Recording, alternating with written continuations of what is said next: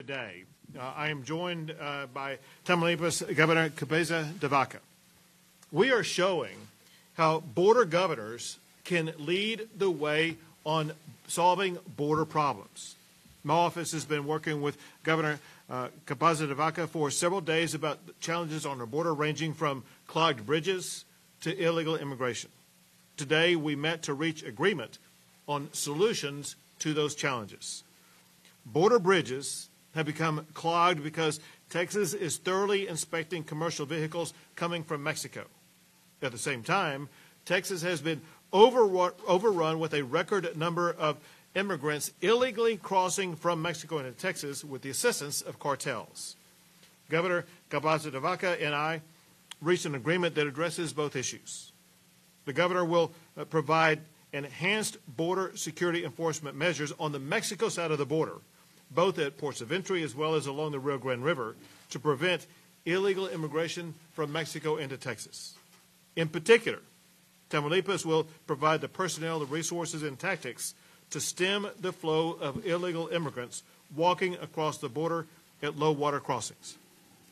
If those crossings resume or increase, it will signal that cartel-supported crossings have increased and that Texas must reinstate the more stringent vehicle inspection standard.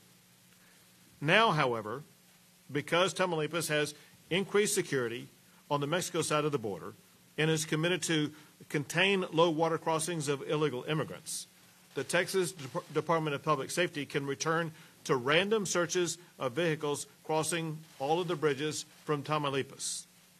The effect will be that the bridges between Tamaulipas and Texas will return to normal beginning immediately right now. They will remain that way as long as Tamaulipas executes this historic agreement. Texas has now entered into border security enhancement agreements with the Mexican governors of Tamaulipas, Coahuila, Chihuahua, and Nuevo Leon. Now listen, understand the concern that businesses have about trying to move products across the bridge. But I also know the anger that Texans face and have that's caused by Joe Biden not securing the border.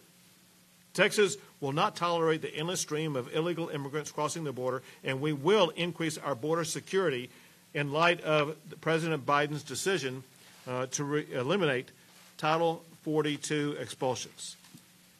The ultimate way to end the clogged border is for President Biden to do his job and secure it. Until then, Texas will use its own strategies to secure the border.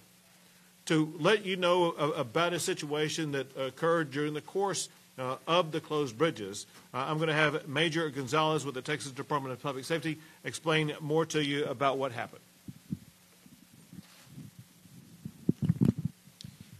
Definitely, Governor.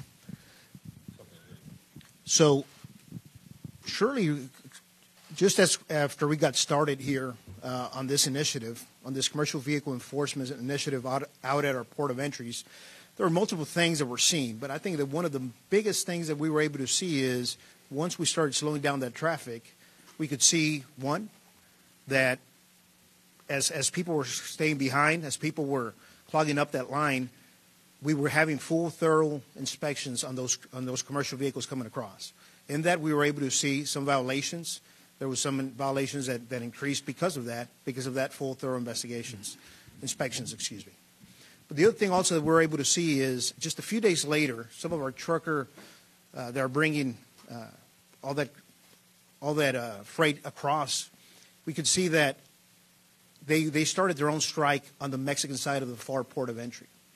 But just about a day and a half, 2 days later, the cartel went in there and they burned multiple vehicles, and they also started shooting around that area.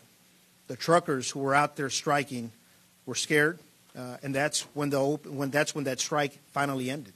And so that truly showed the impact that this has been having not only on the truckers but also on the cartel, and the desperation to open up that port of entry to continue to do what they've done.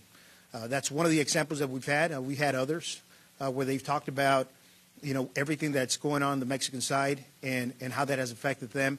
And And also, they've told us that they're concerned with taking different routes to different port of entries because, again, they will be stopped by the cartel representatives. So, again, it has had a big impact on them, and it's something that could easily be seen that occurred just a few days ago.